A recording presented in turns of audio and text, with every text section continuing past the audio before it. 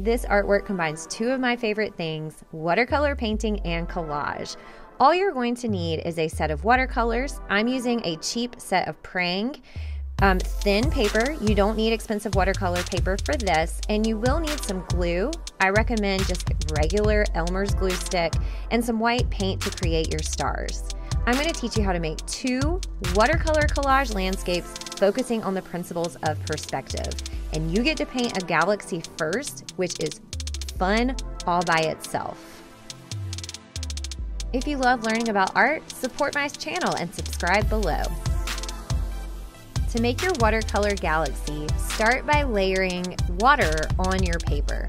Now, I am using super cheap sketchbook paper, and typically I always recommend to use nice paper. So instead of filling my whole page with paper, because I don't know how long the paper will absorb the water, I'm going to do a corner at a time, and then you dab your colors into the section that you have wet. So normally I start with one color, but for some reason I'm doing two, and you can see that the water is traveling into the pool of water that you started with first. So you can layer several times depending on the quality of paper. So I'm spreading out this pool of water to the left-hand side of my paper, and then I'm going to dab in my third color. Sometimes I do this one color at a time, so I would stick to just the blue or the magenta. But because I know I'm doing a night sky where all the colors are going to swirl and work together, I don't mind dabbing on multiple colors at a time. So you can see that this dull paper makes the colors not as bright as they could be, but it's so mesmerizing even on cheap paper to watch the colors just blend and flow to each other. If you feel like it's not working, you need to add more water. So the color will only travel with the water that you applied first, and that is called a wash. A wash is one layer of color or water that then you blend into. So I'm going to just dab my three main colors, which is blue, look at that magenta, and green, because I'm going for a Northern Lights winter nighttime sky. So it's a galaxy, but specifically I'm thinking of the Northern Lights and that beautiful winter vibe. So typically I might not add a green, but if you Google, or you've been so lucky to go to the Northern Lights, you know that there's some like magical green that blends into the sky. So with this, just add and layer colors until you're happy, and I always end with black. So even if you mix your colors as you go, black is going to be the color I do last, and it is the most dominant color.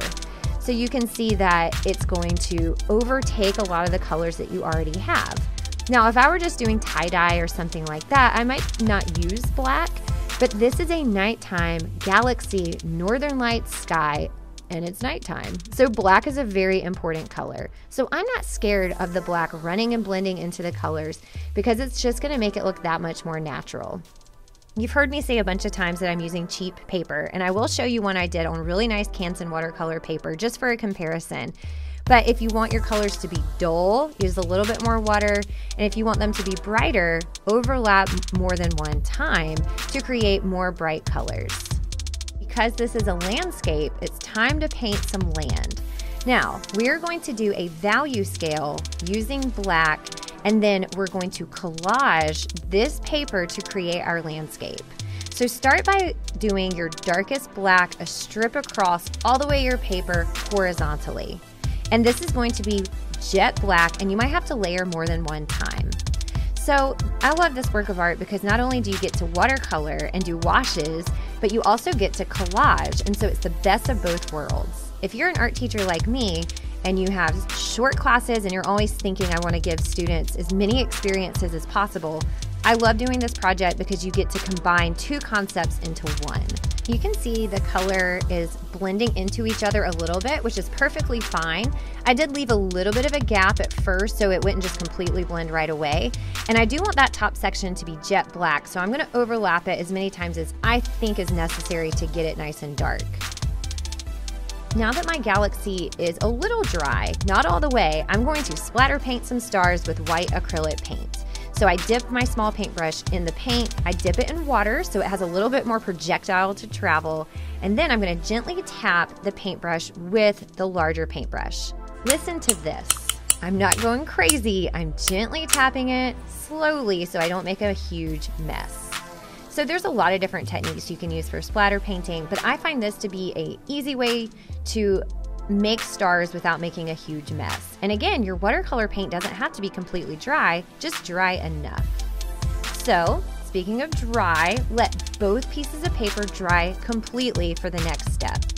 Here is a galaxy I did on a nice Canson piece of paper. I'll put that link in my description box, and you can see the colors are brighter, especially look how dark the black is. So whatever you have, you can make work. I actually really like the lightness in the sky. It really reminds me of the Northern Lights. Next, you want to decide, do you want your landscape to be horizontal or vertical? And there's really no right or wrong answer. It really depends on what you're going for, how your paper turned out, and then once you've decided, it's time for the scary part, tear your paper to create your landscape. So I tore my black paper first, and that's a mistake. This is a teacher fail. And the reason why I'm saying that is with the collage, you want to start from back to front. So atmospheric perspective is what we're going to be learning about today, which is an artist's way of tricking a person into seeing things that when they're far away, they're smaller and lighter in color and less saturated, and darker and larger when they're closer up. So you can see my first mountain range, my horizon line, and using the lightest gray. And so that's going to be your horizon line because that's the farthest away from where you would be standing in the landscape. And so as things get farther, the color gets weaker, it gets more gray, less saturated, and lighter in color. So I tore my paper because I want it to look like it has white snow caps, and I'm just randomly tearing it, and now I'm going to glue it across to create that atmospheric perspective horizon line. You can make yours with more jagged mountain ridges, you could make it softer, but I thought this looked really nice, and I really like the white effect. If you want, you can use scissors and cut it out perfectly, but I really enjoy the randomness of tearing it, and I like the snow effect. So as we're moving forward in our landscape and in our mountain ranges, now I'm moving on to the more medium gray, and I'm going to tear my second mountain range or second layer of the mountain range, and I want it to get darker as it comes closer. So you can see that there is a change in value, and the mountain range itself, as far as how it dips, I want to create interest by having it like go up in an area that went behind and back. And like I said before, collage can be a little bit random. I'm not measuring and trying to cut things perfectly. I'm embracing that as I rip and tear my paper, I don't have 100% control over how it's going to look, which could be scary unless I let it be fun and freeing and just kind of let the paper guide me. So you can see my second layer is darker, and now I'm going to fill in that gap on the right-hand side, focusing on my middle gray. So you can decide how many mountain range layers you would like. With this, I'm trying to kind of keep it simple. I do have this gap here that I need to fill, and I really like how the black in front is just bold. It's just in your face, and there's not as many snow caps on it, which there would be more detail in the foreground. So that's the area of the artwork or the landscape that's closest to you. And so I tore it a little bit to create a little bit more interest in the texture and in the shape of the mountain range. I really like having these 3 layers because I feel like I have a foreground, that's what I'm gluing down now, a middle ground, which is the medium gray, and then a background, which is the lighter gray into the horizon line. So I'm going to keep things pretty simple with this and glue my foreground down, and that's going to be my black area, really creating depth.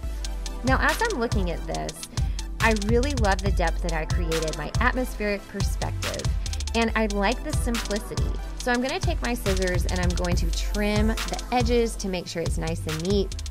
And I feel like it's missing something, so I'm going to paint a nice moon, or maybe it's a planet. I've been watching a lot of Star Wars lately, and this makes me feel like this is an alien planet. There's something about the green in the sky and the barren landscape. And so it has this like space vibe to it, which I'm really enjoying. So I'm going to show you another technique that you can do, and this time I'm going to add trees. So I love the simplicity of the last landscape, but for this one, I'm going to show you how to create depth in your landscape by creating winter trees that look like they have snow on them. This galaxy that I made has a lot more red in it, no green, so it has that true galaxy vibe. And I'm going to do similar to what I did before, creating my horizon line, but this time I'm not going to do mountains. I'm going to keep it simple, and I'm imagining this is a snowy landscape, so I'm doing a strip of white. So this is just a white piece of paper. You could use copy paper, sketch paper, it does not have to be expensive. And tear it across and glue it across your landscape. I'm choosing to do mine vertically. You can do yours horizontal or vertical, but I like how the vertical really makes the trees the star. And so you want to go all the way across with that, and that's going to be your horizon line with the snow. And I'm going to overlap just a few sections, focusing mostly on white. So it just looks like a snowy area in this landscape. I'm not really focusing on mountains like I did in the first one. This is more like up close, like you're standing in a valley. You could put a mountain horizon line, but because I'm gonna put so much detail in my trees, I'm keeping it pretty simple. I like to trim edges and keep things nice and neat before I move on to the next step, because collaging can be messy, and so I try to keep everything as organized as possible. Now I'm going to sketch out my trees, focusing on perspective. You do not have to draw them out. I would probably freehand it, but I know my students would rather sketch things out so they know exactly where to put it. So the first tree is the largest. Remember, with perspective, the largest shapes are closest to you. I'm putting a medium shape off to the left and a really small tree in the center. I'm going to outline mine in Sharpie simply so you can see the shapes I'm working with. I would not do this in my personal art. There's no need to do it other than I want you to have the visual effect of what I'm doing, since there's so much going on that's distracting with the colors and everything. Hi. So with perspective, you can see I'm large, close to the camera. I walk away. I'm more of a medium size, and then I go all the way to the end of the hallway. Look how small I am. Hello, hello. And now you can see as I'm walking back, I'm getting bigger and bigger and bigger and bigger. Hello again. And I did not change sizes. I am still the same person, but perspective makes it look like as shapes go back, they get smaller. So that's the concept that we're doing with our tree. So collaging your tree can be a little bit messy, so tear small shapes at a time, focusing on triangles. Okay, so I have the perfect tree topper here, and I like to use just the regular Elmer's glue. Mine has purple, so you can see where you've put it, which is a really nice effect. And so I'm gonna build up my tree layer by layer, focusing on organic shapes. Organic shapes are shapes that are found in nature, curved, random lines and edges. You would not have a straight line. You wouldn't get out a pair of scissors and cut it exactly. Now I know I said triangles, but I meant triangular, like cone shaped, not like let me get out my protractor. So I'm leaving my edges white so it looks like snow has been falling, and I'm tearing my organic shapes to build up my tree. So a tree is made out of branches of similar shapes. So you want to keep your branches similar, and I'm using the cap of my glue to press down each of the branches because I did it with my fingers the first time and it was a dreadful mistake. So you can see I'm tearing a piece at a time, I'm building, and this is where some of my students really let loose and have fun, and some of them get stressed out. Because collaging is random and you're building up these organic random shapes, that can be overwhelming for perfectionists. So just try and keep it natural. Our trees don't always look the same. Every branch could be slightly different, but keep your branches in those long kind of triangular shapes that you're going to glue down vertically. Pay attention to your areas of black and your areas of white. You want some white on the inside too. It wouldn't just snow on the edges like an outline. Branches would be sticking and jutting out in different random ways that could collect snow. So this is a really fun exercise in creativity, and just keep in mind, yes, it can be a little bit messy, so keep your fingers clean, keep your piles off to the side. So I should say I focused a lot on size. This is my biggest tree because it's in the front, which means it's also my darkest tree for my value scale. So this time I am using the black first, and it's also the tree with the most detail. As trees go back into space, you would lose a lot of the detail because your vision just can't see the detail a tree that's 20 yards away as opposed to a tree you're standing right next to. I find this really relaxing, just going in, overlapping, and worst case scenario, if it looks weird, you just go back and lay another shape on top of it. It's almost like doing a scavenger hunt where you're just finding the perfect piece and the perfect place to put it.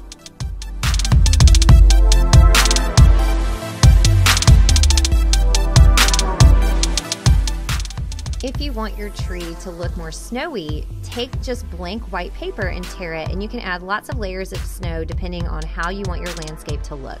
I still want to maintain a lot of darkness in my tree, so I'm putting just a few long layers of white so it looks like dominant branches with snow on them. It feels like winter already. I'm feeling done with this tree, but I can always go back and add more details. So, our medium-sized tree is a little bit farther away, and you can actually see the bottom of it. So the first tree I went off the edge to make it look even more like it's right in our face. So this tree I'm going to be using the middle grays from the value scale, and I'm going to be doing the exact same concept I did before, but in a smaller shape with a lighter color and slightly less detail.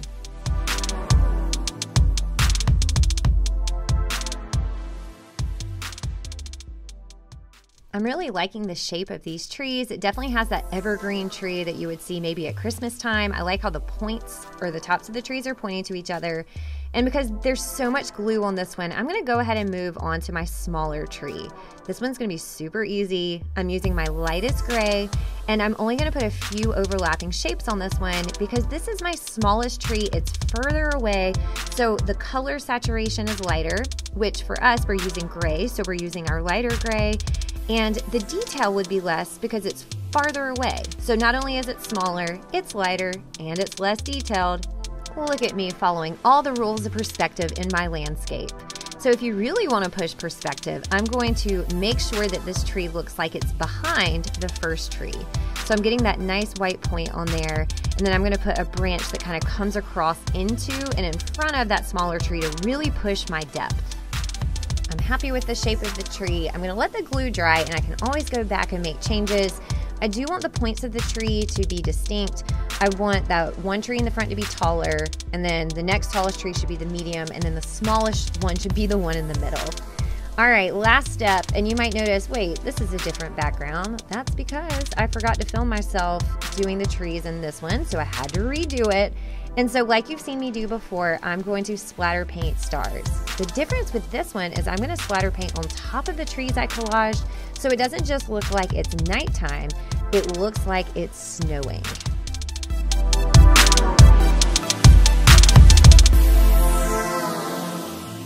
I don't want to go overboard, so I'm calling this one done. So here's the finished, dry, starry, snowy landscape with trees going back into space. And here's the first simple, almost moon-like landscape with our perspective mountain ranges.